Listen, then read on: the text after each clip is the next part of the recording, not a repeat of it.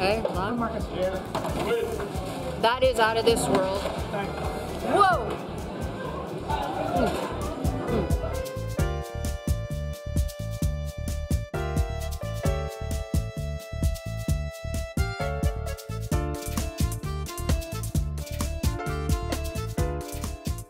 On this episode of Beyond the Plate, we have international revered chef Marcus Samuelsson. He will be taking me behind the scenes where his open kitchen concept led by chef de cuisine Nick Bramos will be crackling and sizzling with magnificent dishes and then all sampled by yours truly. Stick around, it's going to be delicious.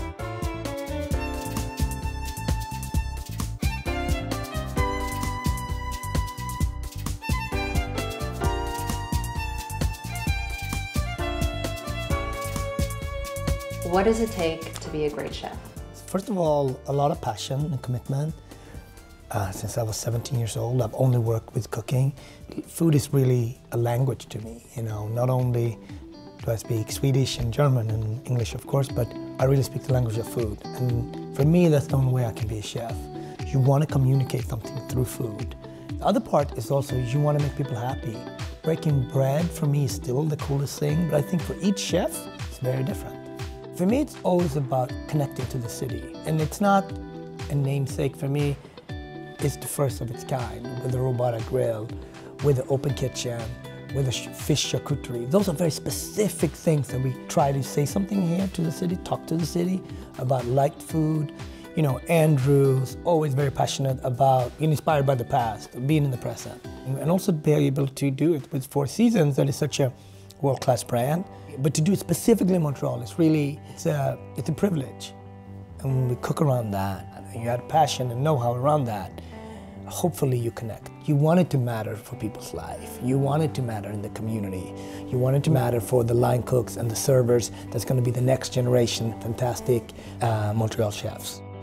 Chef Nick, tell us, what are we making right now? We have the braised bacon on the plancha. We have the Jerusalem artichoke puree. We have the Arctic chard that's going to get confit in the duck fat. We have a little bit of our pear jus, and it's going to get finished with a little bit of the Arctic chard skin on the plate. Beautiful. These surfaces allows you to cook fast, but also very crisp and light and direct, right?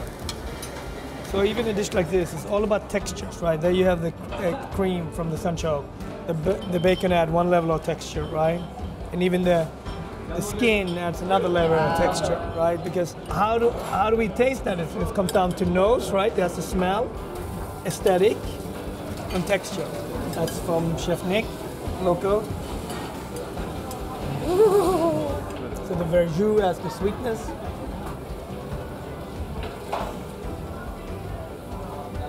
That Attends, is I want to magic. taste. I want to taste. Outstanding.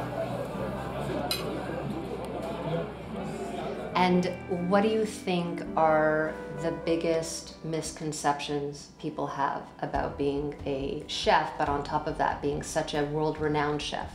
I never sit around and wonder about what people think. I know what my day looks like and my nights look like, and I know the commitment, that this is a 30-year commitment. It excites me as much as it did when I started, when I was 17. And that's a privilege, to be able to have one craft, one trade, one artistry that I've been able to work and craft down on. Each mentor that have taught me something, whether it's been in Switzerland or France or in America, I bring them, this is their place as well. And that's an accomplishment. All of that is in the walls. And that's also what makes a place like Red Rooster in Harlem magical, and what's hopefully can be the magic spice, what makes Marcus in Montreal magical as well.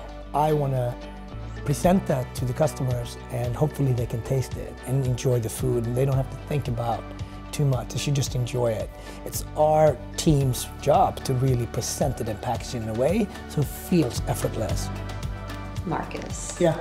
I wanted to take an opportunity to thank you. I'm very grateful that we went beyond the plate to have a moment, and Montreal is very lucky to have you. Thank you very much for having me on Beyond the Plate, and hopefully I can come back. I think so.